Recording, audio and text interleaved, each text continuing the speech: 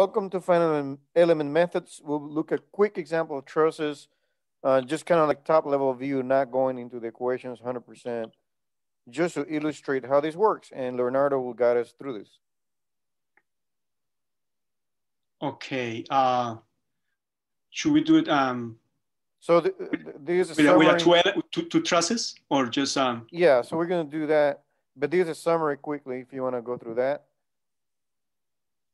Yeah, definitely. So in this case, we need to identify all the nodes, right? So we have the structure. We discretize this structure with different elements, which are the trusses, and we label each of these elements to later for later assembly.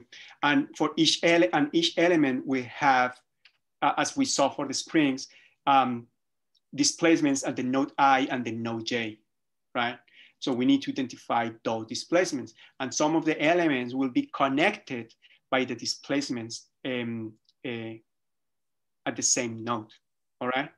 So now we need to go to the local level, as we did for the springs too, right? And this is the formula that is being already shown in the lecture to relate the displacements with the forces at the local level through the stiffness matrix of the element. One difference you can see here is that in the previous case, the spring, we have only 1 degree of freedom for each element, right? So we only have displacement at I, which is going in the x1 direction, and displacement at J that is going in the x1 direction as well. However, for trusses, we consider 2 degrees of freedom for each node. So that's how you can see that for each node, di, we have displacements in the x and in the y direction. Of course, for the node dj, we also have displacements in both directions, vertical and horizontal, all right? Consequently, we're also solving for the internal forces for each node and in 2 directions, right? So how can we solve for the sorry? So how can we solve for the displacements? Well, we need to go to the global level, and to go to the global level, we need to do the connectivity, right? And the connectivity is given by assigning these codes or these values to each row and each column, right? And by using these code numbers, we can assemble, yes. Oh, by using these code numbers, we can assemble the global stiffness matrix, right? And in the global stiffness matrix, we can solve for the displacements by inverting this system. Again, you need to verify that it's invertible, right? As we did for the case of the spring. So we can do this one really quick. Discretization of this one. How many trusses you see here? I see 2, Leonardo. How many you see? 2 trusses, yeah. And maybe we can just discretize it quick. This is pinned, completely pinned? No rollers? It's pin. It's just pin. Interesting. So that's easy, right? Mm-hmm. There's nothing going on there, right? It's displacement. That would be D naught. So 0 displacement in both directions. So hold on. Let me make it better. Sorry, Leonardo. And here too, right? For node number 3, yes, it would be D naught and 0 in both directions. This is the only one that moves. Well, it only moves in one direction. And only moves in one direction because we have a that's roller. Even easier. It doesn't move up, so that's D naught this way too. It means that one is D naught too. Yes, and this vertical D1. displacement. We have only D1. Okay, interesting.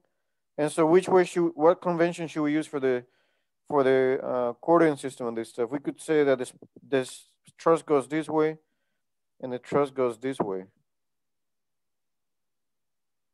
For beta, to define beta. So, so that's a very important point, right? I mean, if we depends on the convention we use, we can set what is the position for the element I, what is the position for the element J in the global stiffness matrix, right? Okay, I'm done writing everything for element 1. And for the element convention 2, we use is this one, which means that node I is this one. So, so we define beta relative to the x-axis, so beta goes this way. And we have the geometry given, so we shouldn't do it now. It's just for them to see. Let's do element 2 quick. And we define it this way. So I is on the left and J is on the right. We could define it differently just for fun. Okay. We could define it so the element goes that way to create confusion. So that's node I and that's node J. That means the beta is this much, 180, right? Yes, pi. What else? Yeah, and then the node I has D0 and D0. And node I has D0 here and D1 here, right? Yep. So code number? No? So for the first element, we have 0, 1. So 0, 0, 0, 0. No, 1, 0. 1, 0. And for the element 2, we have, now you confuse me. So it will be 1, 0, right? 1, because 0. I is on the right, and 0, 0. I did that on purpose. Yeah. It's good to confuse people. You are testing me. Okay. Okay, 1, 0, 0, 0. Okay, good. Okay, and then we just use this stiffness matrix with beta. Beta is given to us for each element. Beta is 180 here. Beta, you have to use geometry. We're not going to do that here. Can you please come back to the previous slide? Are you guys clear about this, the nomenclature used in the stiffness matrix? So C accounts for the cosine and sine for the sine, okay? So that's why Professor Goyal was mentioning beta, which is the angle respect with the horizontal at node I, okay? So the first position in the stiffness matrix, K11, is K, which is coming from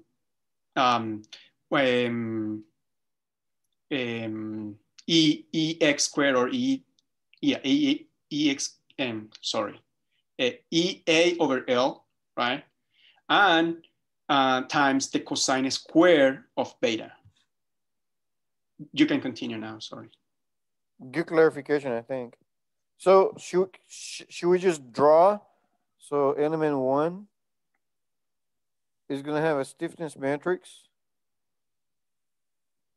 like this, 4 by 4. Is that right? And then we just draw the connectivity here. So 0, 1, 0, 0, 1, 0. And 1. Oh, that's element 1, sorry. Yeah. And for element 2, we have 1, 0, 0, 0.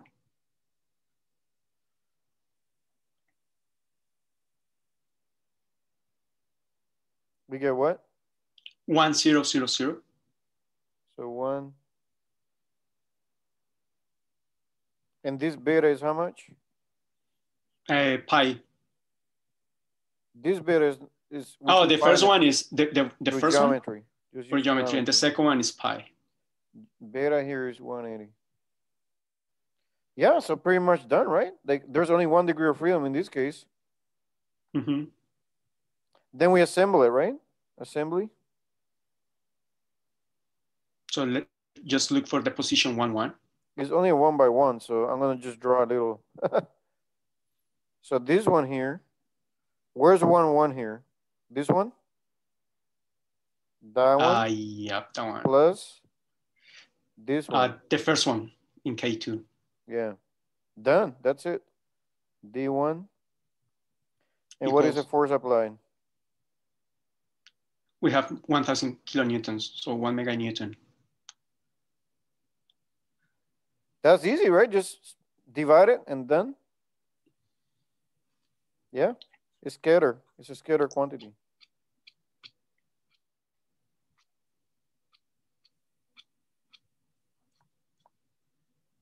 Done, right? Yes. So and how do we find the forces in each element?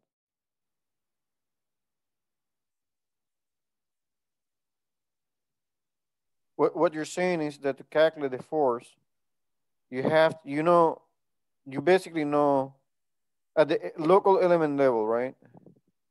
At the local element level, yes. I know, like let's say element 1, for example. I can multiply that by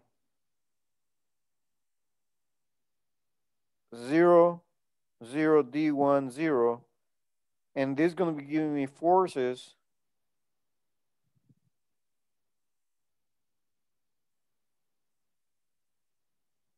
but it's going to give me forces like that in that coordinate system.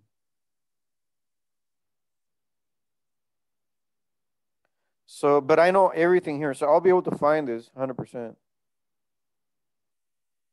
And once I find these forces, I have to apply a transformation to bring it so that it's along the truss. Which is the T matrix, right? So yeah, you use a T matrix. So that matrix I was mentioning earlier, which in terms of sines and cosines, beta is the transformation matrix T at the element level, right?